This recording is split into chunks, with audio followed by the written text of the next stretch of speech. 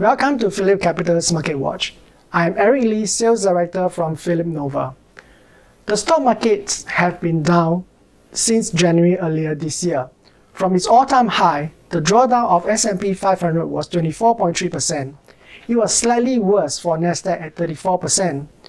During my last Market Watch post, which you can tune in easily using the link in the description box, I shared about the correlation between an inflation peak and the potential for a rebound for the stock market.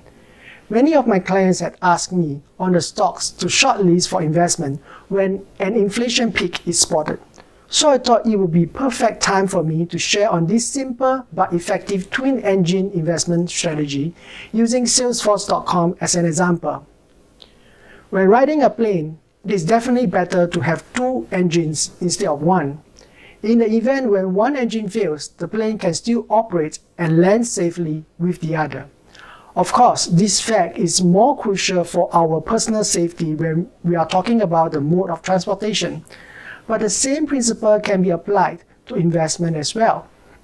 For investing, these two engines are growth and price multiples expansion. Stock prices can fluctuate in the short term because of market sentiment caused by companies-related events or global macro events. However, if you look at it in the long term of say 3 to 5 years, its stock price appreciation will be the function of its business growth and the price multiples expansion. To better illustrate this analogy, I'll be using Salesforce.com, ticker CRM, as an example to explain the benefits of the twin engine approach. Before we dive in, let's understand what Salesforce.com's business is. The company's tagline is, "We bring companies and customers together." They do that through their customer relationship management CRM platform. It uses a SaaS, software as a service business model, providing cloud-based solutions for sales, marketing, client support, operating mainly in the US followed by Europe. Let's start by studying the company's historical growth. Depending on the data we have, 5 to 10 years of historical data should be relatively sufficient to study its trend. Some companies may have new business development, which makes analyzing the trend using their past data meaningless. For Salesforce.com, the past 10 years of data has proved their trend to be consistent. We can smooth the data further by averaging the annualized revenue growth rate with that of its net property, plant, and equipment, and free cash flow growth rate. Looking at the table, we can conclude that Salesforce.com's growth rate is about 27% per annum. Most of the time, when we perform a total return analysis, TRA, on a stock price over the same period the growth rate was measured from, we find that it matches the growth rate tabulated from the method above. In situations when it does not match, it could be due to fundamental changes to the business model, affecting their future growth projection. Sometimes it could also be due to the market's negative sentiment, which could temporarily depress the stock price performance. I believe it is most likely the latter reason which caused Salesforce.com stock price to underperform its business growth recently. When we performed TRA on the stock price, we saw that it was only growing at 15% per annum, which is about 10% below that of its growth rate. This provides investors an opportunity to invest in a growth stock at an attractive valuation. And this leads me to the second engine of price multiples valuation. Depending on the life cycle of the company and the sector it is in, a combination of price multiples can be used.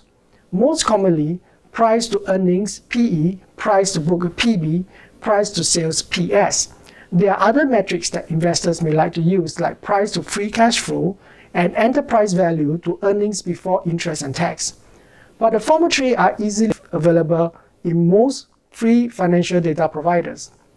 Personally, I prefer to use price to sales, as sales data is least subjected to manipulation by fanciful financial engineering.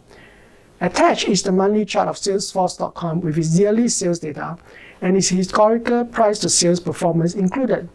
You can see that its sales performance has been very consistent, whether we measure it by 1, 3, 5, or 10 years.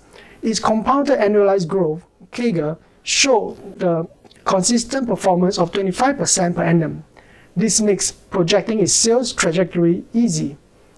Though its sales grew consistently year by year, we see that its share price did not follow through, resulting in the price to sales fluctuating within a range of 6 times to 12 times over the past decade.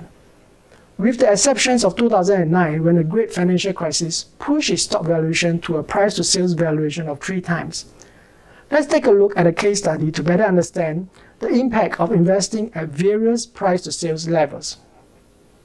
In these case studies, if an investor bought Salesforce.com in December 2016 at US $68 and sold it in May 2022 at US $160, he would have entered and exited the stock when its price to sales was trading at 6 times, and his annualized return for this investment would be 17% per annum over a period of 5.5 years. If he exited in August 2020 at a price to sales multiples of 12 times, his annualized return would be 45% per annum over the period of 3.5 years. This is much higher than his sales annualized growth of 25% per annum. We can conclude that investors of Salesforce.com had generally performed well, even if he had bought it when the price to sales was trading at the upper range of 12 times. That is testament to the growth engine working, driving his share price higher. However, investing when its price to sales was trading at a lower range of 6 times gave investors an additional edge, benefiting from the twin engines of growth in sales and the price multiples expansions.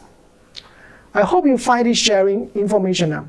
Salesforce.com is available for trading on Phillip Nova MT5 platform. My name is Eric Lee, Sales Director from Phillip Nova. I'm a triple licensed representative specializing in stocks, futures, forex, and unit trusts.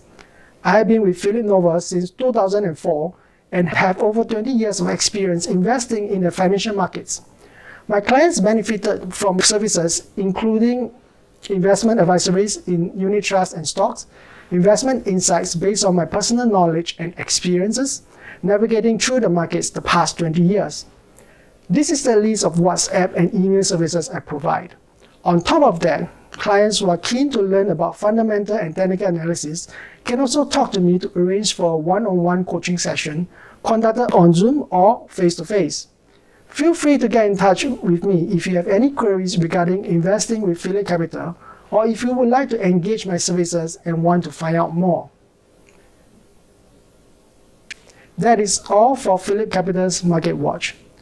Do remember to like and follow us on social media and subscribe to us on YouTube. See you soon.